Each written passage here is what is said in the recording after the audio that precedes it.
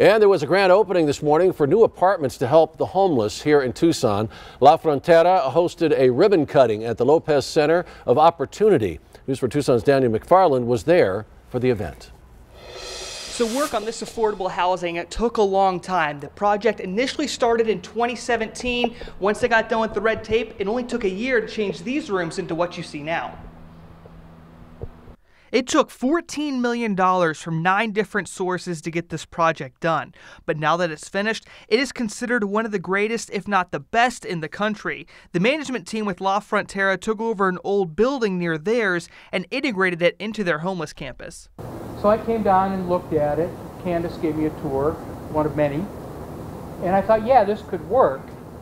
And I, truth be told, had wanted Tucson to have a homeless campus for 20-some years.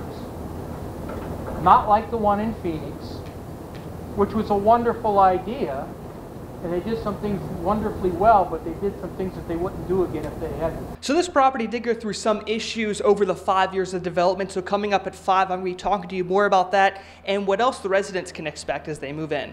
From the south side, Daniel McFarland, News 4 Tucson.